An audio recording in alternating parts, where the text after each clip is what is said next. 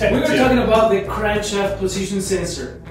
We've been noticing a few calls lately where the motor is taking a little bit to start, and the most common code that we get is for the crankshaft position sensor. There's a lot of things that we could go into when it comes to fuel, idling low, idling, you know, like why it could come on and all that stuff. The function of the crankshaft position sensor basically is just to tell the ECU where the motor is. How can you tell if your crankshaft position sensor is bad?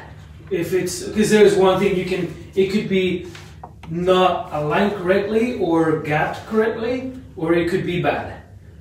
If it's bad and you have your motor connected, the very first thing before you do anything else, my motor is not starting, and I know I have gas, and I know I have the I don't know, everything is fine, but it won't start. Okay, well, the very first thing that I always ask is if it's obviously an EFI or a carburetor. Okay, well, now it's an EFI.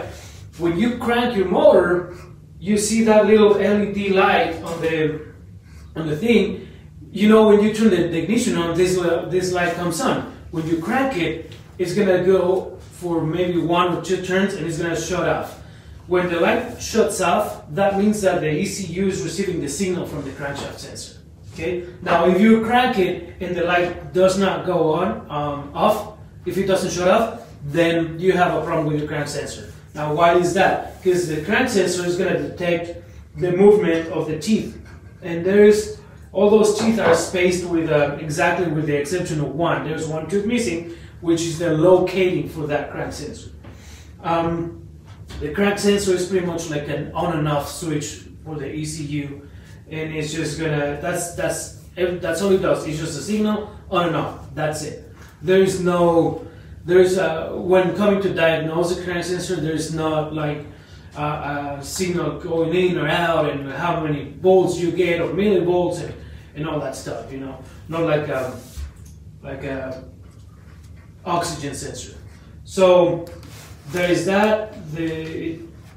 It's going to be either bad or it's going to be not gapped correctly. Now, how are we going to gap this thing? When Briggs started making these EFIs, they would tell us to gap the crank sensor at 30 thousandths of an inch. They have updated that information, and now we're gapping that at 10 thousandths. I'm thinking, we don't know the reason behind all that, but I'm thinking it's because they did not, on the marine side, the turf side is a completely different world. They don't have as much water, as much vibration, I don't think, that we have.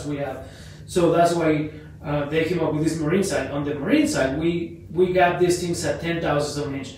I'm thinking it's because they now have an idea, and they took in account all the vibration and all the contamination that we put these things through.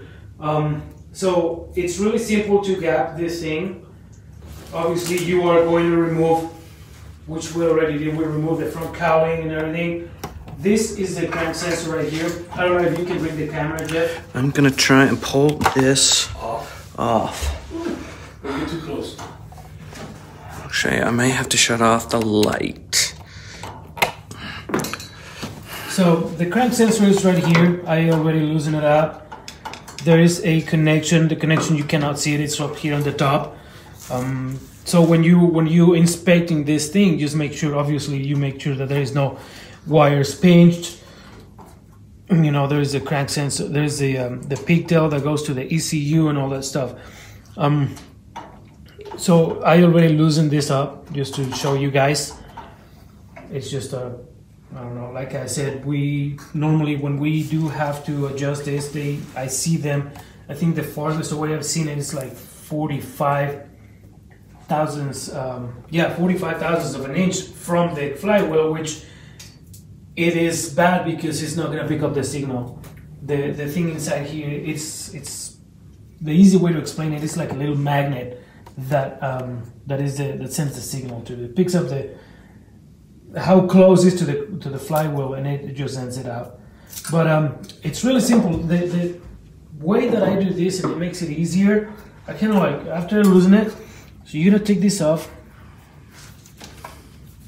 And these motors now, they have the blue Loctite.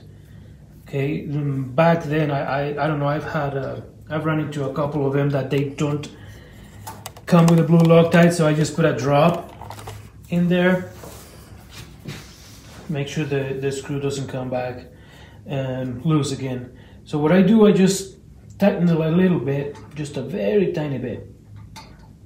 Just enough so I can move it up and down. And if you don't have a filler gauge, business card. Exactly.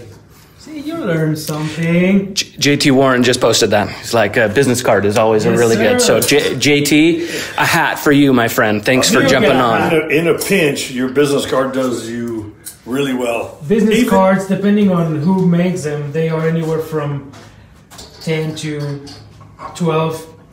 10 to 12 thousandths of an inch. Yeah. And this is just the same as gapping the coils. Right. Yeah. Exactly the same. It's just the problem is just only have one. So just do that. Hold it down and tighten it. Pull it, and obviously after you check it and all that and whatnot, you re-tighten it, check that it goes in.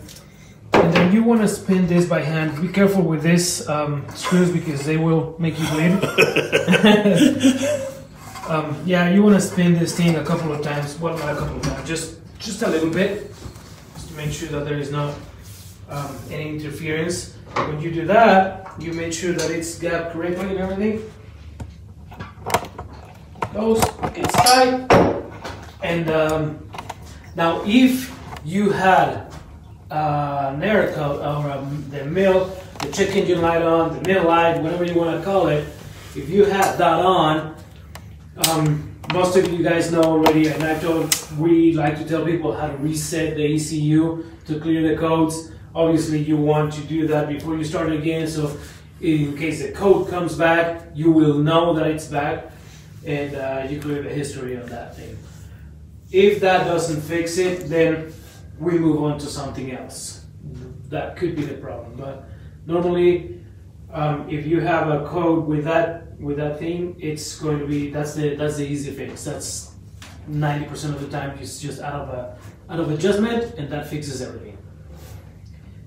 Keith, do you want to tell them how to adjust it, how to do the memory? Do you remember that?